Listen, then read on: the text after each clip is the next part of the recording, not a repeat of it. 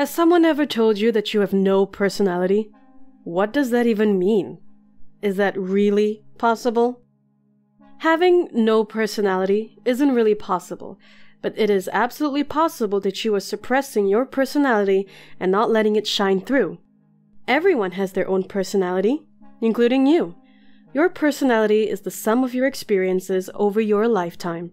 The things you like and don't like, foods you prefer and don't prefer, and the music genres that you favor, all of which make up your personality.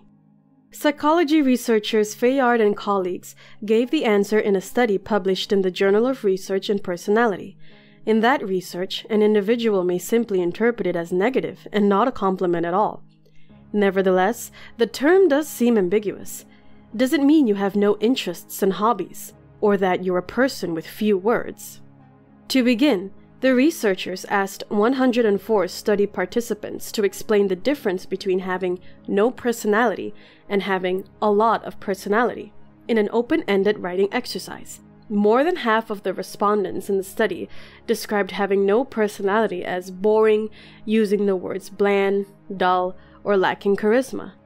A lot of personality, on the other hand, refers to sociable, energetic, and emotionally expressive people. They're described as being likable, bubbly, and confident.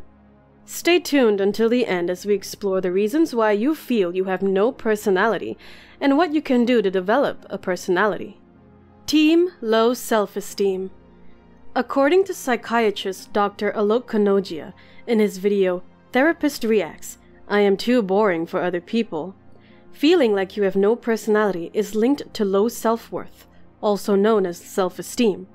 In an article published in Psychology Today, researchers Davis and colleagues explained that low self-esteem results in an unfavorable view of oneself. These individuals tend to be self-critical and often get sucked into negative self-talk, saying things like, I'm worthless, I have no personality, I'm not interesting enough. How do you feel about yourself? Does this point sound pretty similar to your inner monologue? This could be a reason why you feel you don't have a personality, but don't worry, it's definitely there. Stone-faced. Let's say you break up with your partner after a heated argument. The next day, you have an important exam to take, so you decide to take a deep breath, suppress your sadness, and pretend it never happened. A group of researchers led by Michaela Hiebler-Ragger found that our personalities are decided by our primary emotions: fear, care, anger, seeking, play, and sadness. When we don't show these emotions, we don't allow these emotions and actions to shape our personality. So, by suppressing your emotions, you're suppressing your personality. On the contrary, your authenticity is apparent when you express your emotion. You allow others to connect with you on a deeper level, and thus you will be likable and perceived as having a personality. Cater to the masses. Picture this. You are on a first date with your longtime crush at a burger restaurant. He asks you whether you want to try the sourdough pickles. But here's the catch. You don't like pickles. Instead of saying no, you become agreeable and say you like pickles and want to try them. A study written by psychology researchers Jennifer Fayard and colleagues reported that about a third of the respondents described people with no personality as those who don't stand out or don't hold any strong opinions or preferences. Counselor and psychotherapist Adele Wild states that you thrive mentally and physically when you receive attention through recognition, understanding, and acceptance.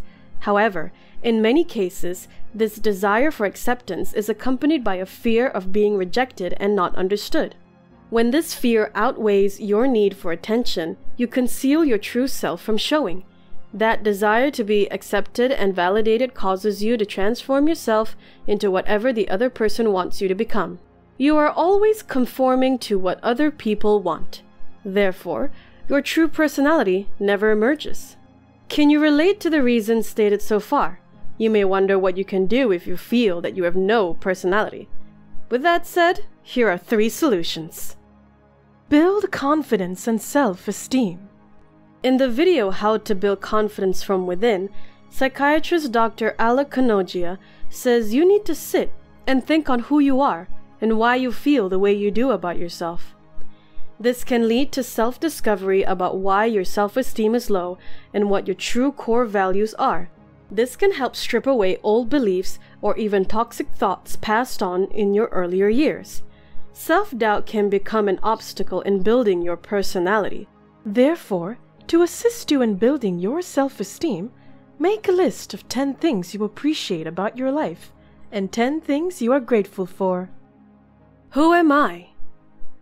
Knowing yourself better is the focal point in understanding your personality and can increase self-esteem. Psychologist Seymour Epstein explains our self-concept consists of our material self, our body size, shape, appearance, intrapersonal self, our emotions, needs, values, opinions, and interpersonal self, how others see us. Learning more about each of these categories can help you increase your self-confidence and self-esteem. Don't chit just to chat. Listen to these 2 questions. Can you spot the difference? Question 1. What did you do in school today? Question 2. What is your favorite part of your day at school today? Psychologist Jonas Webb describes the first question as a horizontal question, which is a close-ended question that provides facts and information. The second question is known as a vertical question, which encourages the person you're speaking with to reflect and examine their response more deeply. This makes your conversation more interesting and satisfying.